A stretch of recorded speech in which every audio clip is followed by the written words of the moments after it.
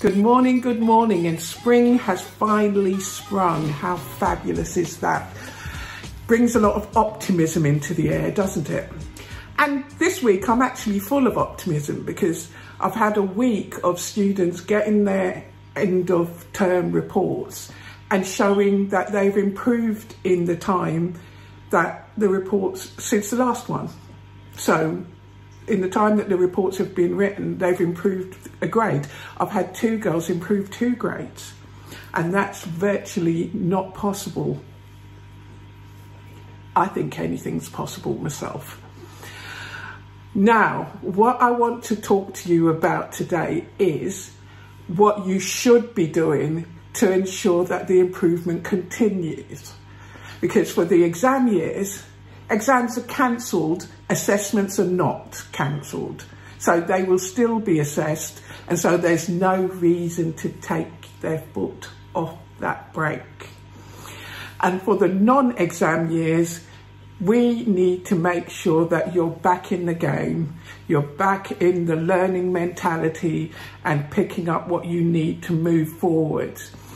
I don't necessarily agree with the concept of people falling behind, because it's a case of falling behind of what? Falling behind with what? Falling behind what? What is behind? Everybody is very different to everybody else. We're all unique. So therefore, when we fall behind, who are we falling behind? You know, there's a lot of nuances to that little statement. What is important is to understand what you're not doing and what you should be doing. Now, one of the ways that I keep my students doing is that every week we challenge them a little bit more and challenge what their concept of their progress is, and get them to understand that it's possible to do a little bit more, but also understanding if they say they need to take it slower because they are unique. So the question is, when was the last time you sat with your child and asked them what they've been doing in school? Now there's a question. When I say ask them what they've been doing, I mean not necessarily I've been doing maths today and the topic was trigonometry and we learned how to calculate an angle when we've only got 2 sides of a triangle.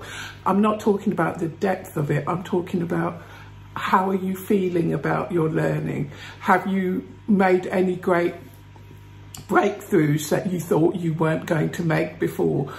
You know, how can I help you to make the breakthrough that you need?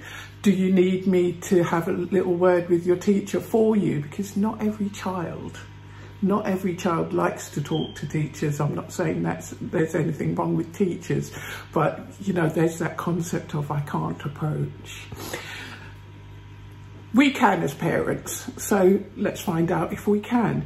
What we should be looking for is ways of making sure your child stays engaged, because if you are, you can be darn sure that they're going to be extra engaged to make sure that when you ask a question, they can get into the conversation. So, asking questions of your child, having that conversation, showing them that you're actually interested in what they're doing in school is always a good starter. Making that email get sent. What kind of English am I speaking today? Oh my goodness, need a coffee. Make sure you send that email to the teachers. Ask the teacher, is there any way that you can help? Is there anything, conversations they want you to have? Because teachers do have a lot on their plate. So make sure you ask the teachers, is there anything that you can do? Make sure that all parties involved in this success race is actually engaged in the team effort. You know, we are trying to get the best for our kids in these unprecedented times. So we need to work as a team, and we need to work effectively as a team. So make sure that everybody is doing the same thing and has the same goal. I'll give you an example.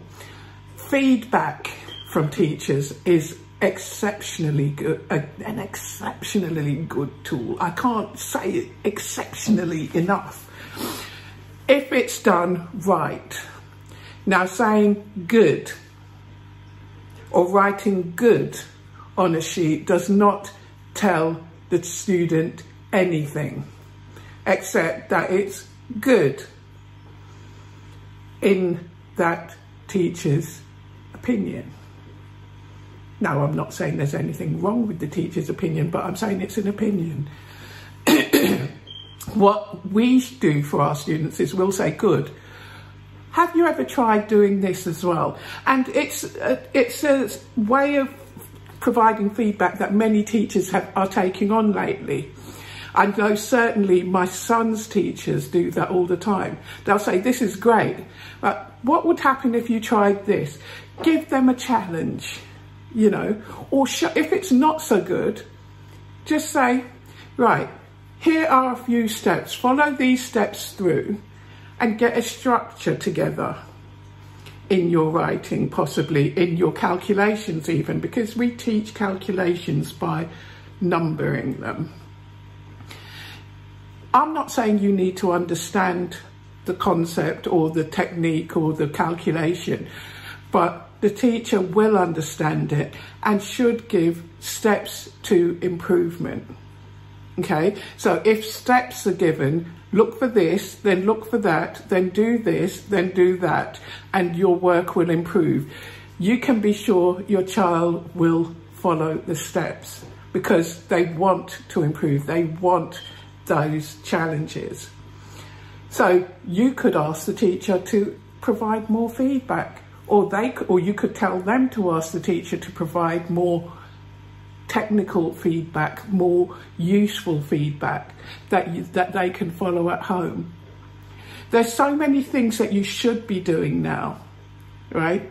And I know you're busy, but you should be doing them to ensure that this engine starts firing up again and they start moving towards their future goals in a positive way. These unprecedented times will always be with us, but that doesn't mean that we need to slow down. It means, if anything, we now fire up, look towards the future and make progress. That's what we're about. Now, if you enjoyed this and you want to know when more episodes are available, like, subscribe, share with your friends. We're always here on a Wednesday evening, 7:30 and we're on our YouTube channel, JG Educate Limited.